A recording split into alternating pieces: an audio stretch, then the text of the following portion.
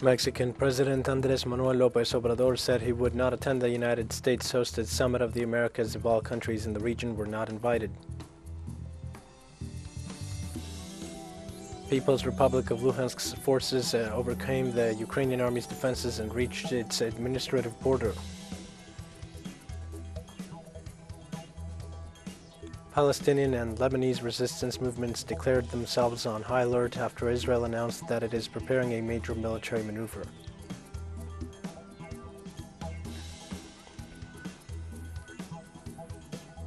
Hi, this is From the South. I am your news anchor Diego Martin from the TeleSUR studios in Havana. We begin with the news. Mexican President Andrés Manuel López Obrador said on Tuesday he would not attend the United States-hosted Summit of the Americas if all countries in the region were not invited, and would send Foreign Minister Marcelo Ebrard in his place. The Mexican head of state said during his regular news conference that his absence at the summit in Los Angeles next month was unlikely to cause tensions with the United States. This is López Obrador's strongest stance yet in his efforts to get the United States to extend invitations to all of the region's governments. López Obrador, who visited Central America and the Caribbean in recent days, emphasized his wishes for Cuba to be invited while visiting the country on Sunday, also saying he would continue to push for the U.S. to lift its blockade against Cuba.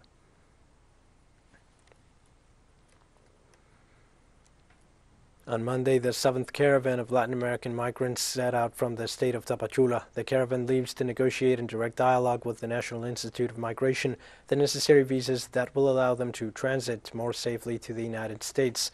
More than 200 people, mostly Central Americans and Haitians, including Colombians, Cubans, and Venezuelans, pushed from third countries by the ravages of the pandemic, left on Monday from the migration station Siglo XXI, or 21st century, on the border of Guatemala and Mexico towards the city of Obregón by the coastal route. According to several migrants, they aspire to a humanitarian Mexican visa because it is the only way to move north. The route is hostile, but 6 other caravans have already traveled by it.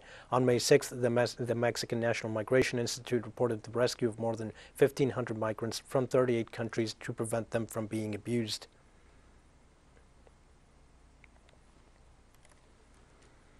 At least 44 inmates died in Ecuador's latest prison riot, the public prosecutor said, as another 100 prisoners managed to escape.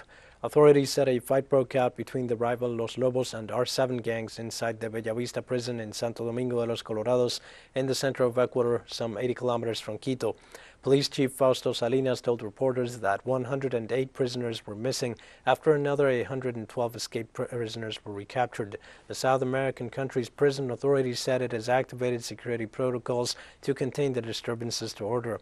In the meantime, the Interior Ministry confirmed that 6 gang leaders were transferred from Bellavista to 2 maximum security prisons.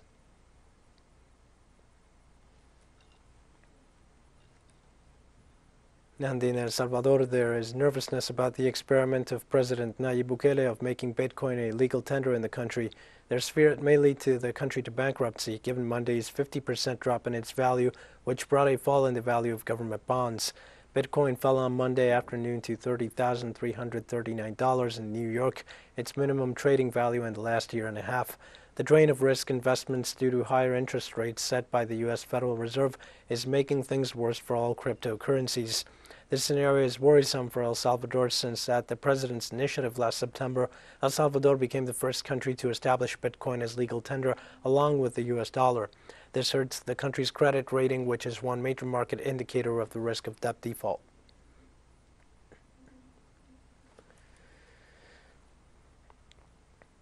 On Monday, the National Indigenous Organization of Colombia and the Alternative Indigenous Social Movements announced their support for the Historical Pact's presidential and vice presidential candidates Gustavo Petro and Francia Marquez.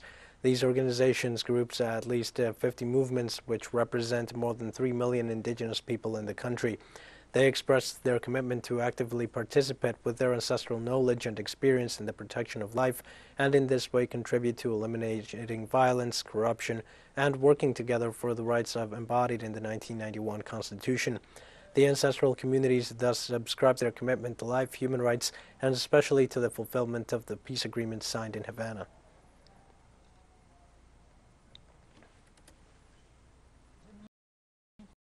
It seems very important to us that the rights of indigenous peoples to autonomy be fully recognized in this government that you are going to lead.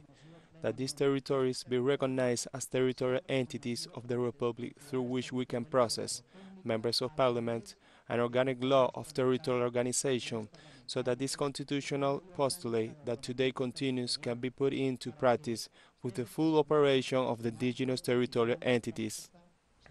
In Colombia, at least 47 people died, 49 have been injured, and another 7 are still missing due to the heavy rains that have been affecting 285 municipalities in 25 of the country's 32 departments for almost 2 months.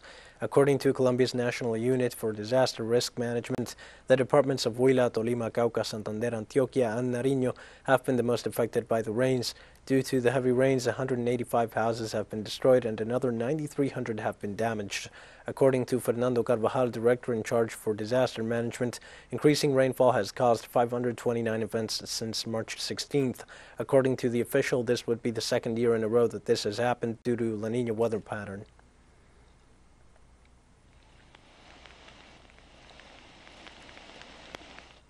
The Peruvian Congress elected 6 new magistrates for the Constitutional Court. The plenary session to elect the new constitutional judges took place after the 6 lawyers were evaluated and deemed suitable for the position by the Special Commission. The candidates had to obtain at least 87 votes to be elected judges of the Constitutional Court. In this sense, some members of Congress pointed out they met before the session to define positions on the candidates, which is why there was no clear position on the nominees in the first place.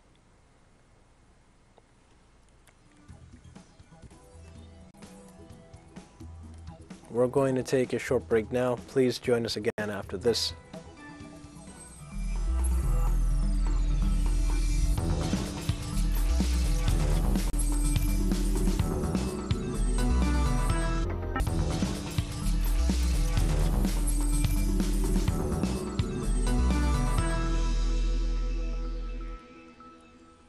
Hi, and welcome back to From the South. In Cuba, rescue teams continue to work non-stop with one clear mandate: the rescue of the 5 people still missing in the Saratoga hotel accident. On the 4th day of work at the hotel in Havana, President Diaz-Canel met with the temporary government group that is assessing the actions that will be taken. At the meeting, authorities reported that a total of 93 people resulted injured, 18 of whom are still being treated at the hospitals, 6 of them in critical condition. So far, the death toll of the devastating accident stands at 40. The Cuban president insisted on the attention to detail for the victims of the accident and their families, referring to the necessary psychological support.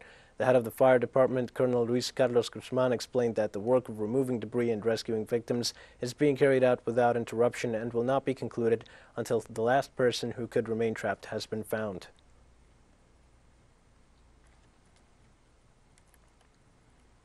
China's President Xi Jinping expressed his solidarity with the people of Cuba and his Cuban counterpart Miguel Diaz-Canel for the recent explosion and partial collapse of the Saratoga Hotel in Havana. The president regretted what happened through a letter, saying that he was in total dismay over what happened last Friday, May 6th. The Chinese head of state expressed his condolences on behalf of the Chinese people to all the families of the victims and the injured in the tragedy.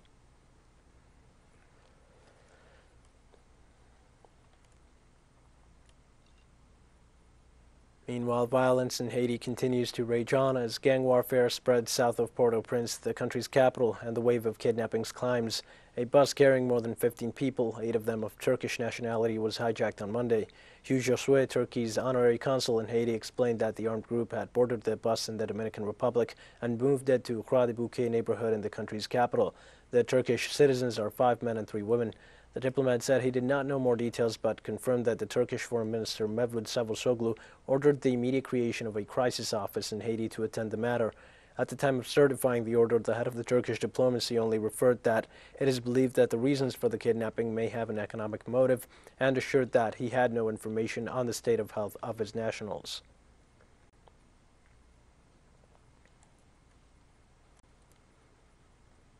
The United States continue to conduct investigations into the assassination of former Haitian President Jovenel Moïse. Now inquiries are focused on former Senator John Joel Joseph, who has been extradited from Jamaica facing charges related to the assassination. According to court records, the defendant, who was extradited from Jamaica on Friday, appeared in federal court in Miami on Monday to face charges including conspiracy to commit murder, kidnapping outside the United States, and supplying materials to carry out the operation. According to the charges, former Senator John Joel Joseph and 20 other Colombian nationals and several Haitian U.S. citizens would have participated in the attempted kidnapping of former President Moise, who was ultimately killed on July 7th.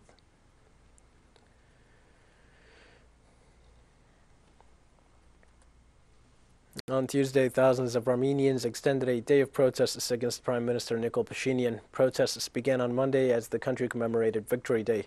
Local organizations report that numerous protesters were arrested on Tuesday as they attempted to besiege several government buildings in the country's capital, Yerevan.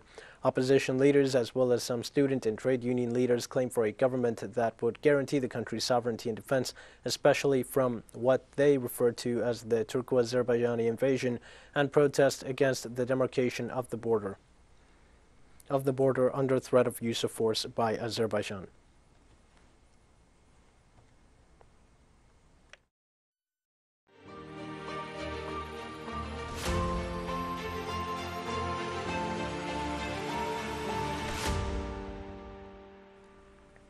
Forces of the People's Republic of Luhansk, supported by Russia's armed forces, overcame the Ukrainian army's defenses and reached the administrative border of the region. Russian Defense Ministry spokesman Igor Konashenkov made the announcement, adding that the breakthrough of the defense occurred after the liberation of Popasnaya, where the offensive eliminated up to 120 Ukrainian troops, 13 armored vehicles, and 12 cars used for different functions. Meanwhile, the Russian missile and artillery forces eliminated 383 command posts, 407 concentration points of personnel and equipment, and 5 ammunition and fuel depots on Ukrainian territory. In the same line, 380 military personnel and 53 military equipment were also neutralized.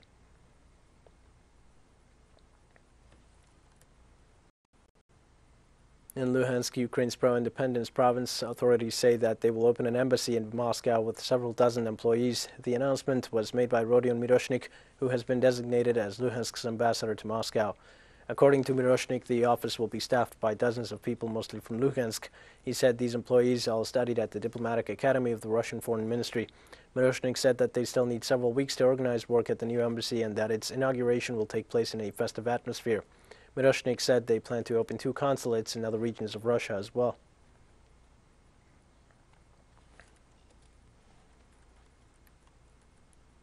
Our special envoy in Ukraine, Alejandro Kirk, brings us updated information about the ongoing conflict, this time from the Donetsk People's Republic.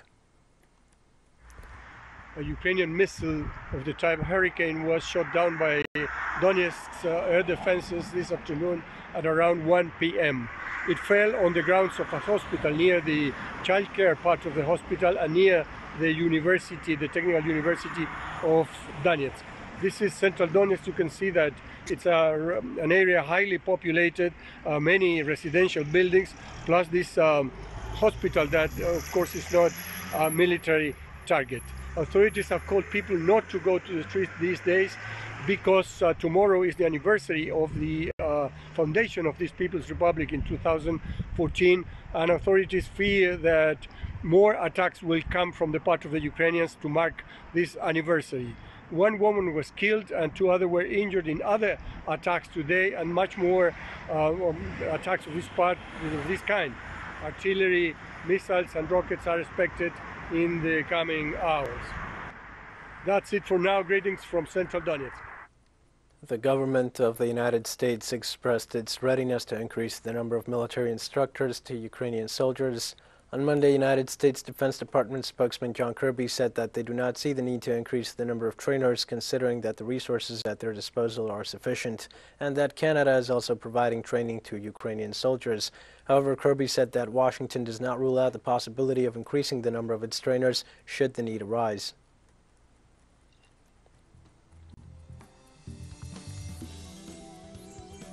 We have more news coming up after a final short break. Please stay with us.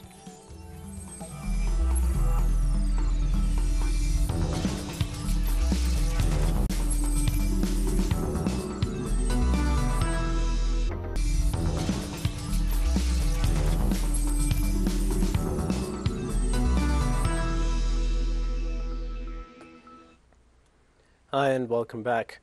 Palestinian and Lebanese resistance movement have declared themselves on high alert after Israel announced that it is preparing a major military maneuver.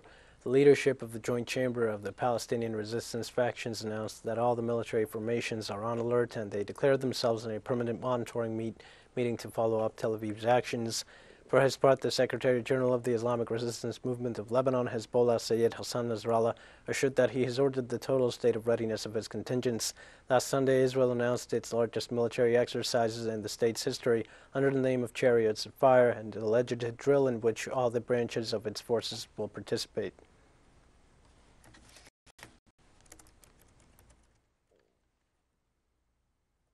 Israeli forces demolished a residential building in occupied East Jerusalem, leaving 35 people, the majority of them children, homeless. Israel police cordoned off the area while the building is located before a municipality bulldozer proceeded to demolish the building owned by the Rajabi family. The Red Crescent said it handled 5 cases of Palestinians beaten by Israeli police during the demolition. One of them was transferred to the hospital.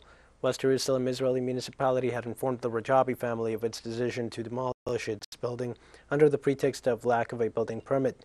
Palestinians say they were forced to build without a permit because getting one from the Israeli municipality that discriminates against Palestinian citizens is an almost impossible task, thus causing a serious housing shortage for Palestinians. While they are not allowed to build in their city and on their lands, the municipality and Israeli government to build tens of thousands of housing units for Israelis on lands expropriated from their Palestinian owners.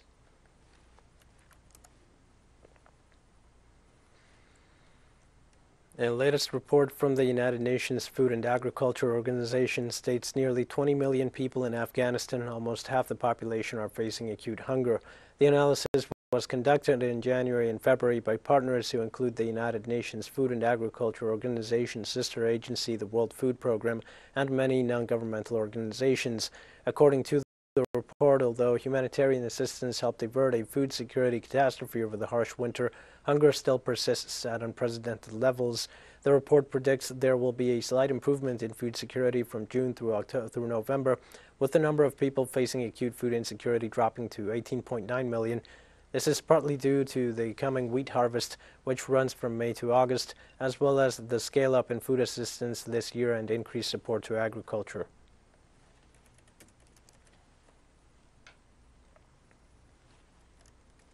About a dozen women protested in the Afghan capital on Tuesday against the Taliban's new edict that enforces females to fully cover their faces and bodies when in public.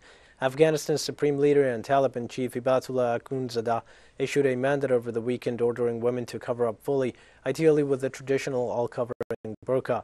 The decree was the latest in a series of restrictions in the country where the Islamists have rolled back the gains made by women after a United States-led invasion overthrew the first Taliban regime in 2001. The demonstrators also indicated their objection to trading the less restrictive hijab headscarf for the totally concealing burqa. After a short procession, the march was halted by Taliban fighters who also obstructed journalists from reporting on the event.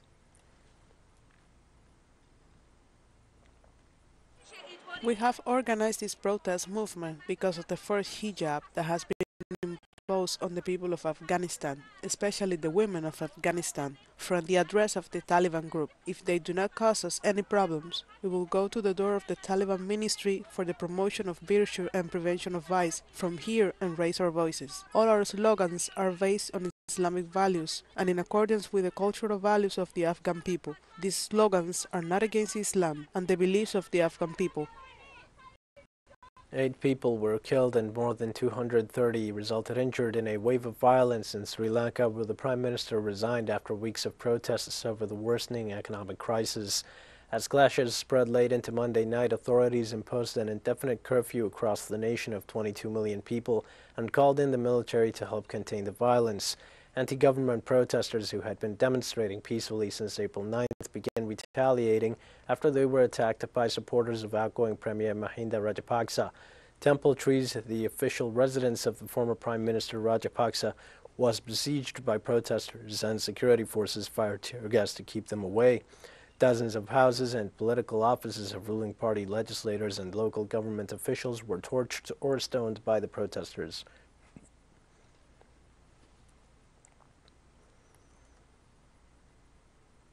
Police and protesters clashed near the headquarters of the Commission of Elections in the Philippines' capital, Manila, as demonstrators rallied against alleged electoral fraud in the national elections.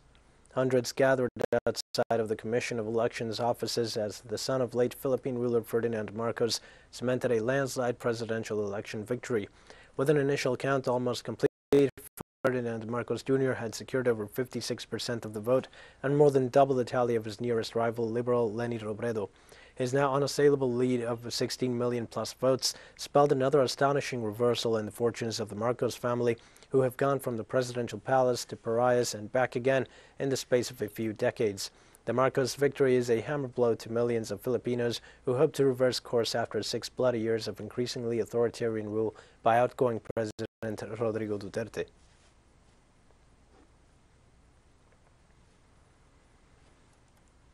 And on Tuesday, Yoon Suk-yeol assumed the presidency of South Korea and expressed in his speech his willingness to engage in dialogue with his North Korean counterpart Kim Jong-un to achieve a peaceful resolution of the conflict on the peninsula.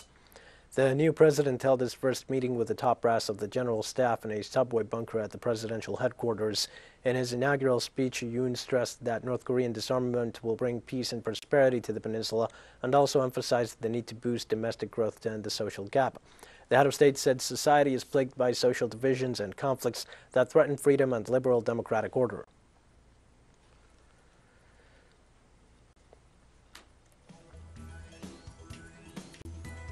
We've come to the end of this news brief. Remember, you can find these and many other stories on our website at TeleSUR English. You can also join us on social media. We're on Facebook, Twitter, Instagram, and Telegram. For TeleSUR English, I am Dio Martin. Thank you for watching.